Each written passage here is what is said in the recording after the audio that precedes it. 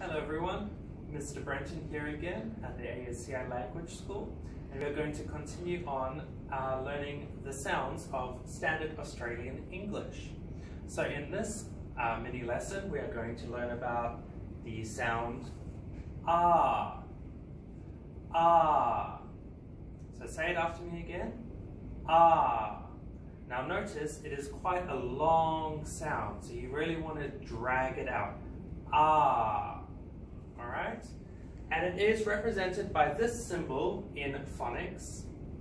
And in English, we usually spell it with an A, or you will even see it spelled with an AR. So for example, in the word can't, alright?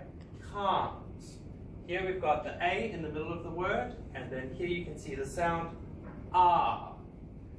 Can't. Alright?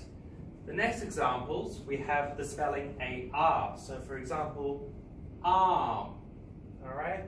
Arm.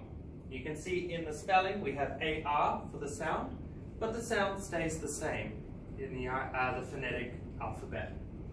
Same with spark. Okay, I'll say the word again. Spark. All right, you can hear the R. Spark. All right, there's your AR in the middle of the word. All right. But in the phonetic alphabet here, it still says the same. It's still the same sound. Ah. Alright? So remember, every time you hear the word, or the sound actually, ah, you can spell it either with an A or with an AR.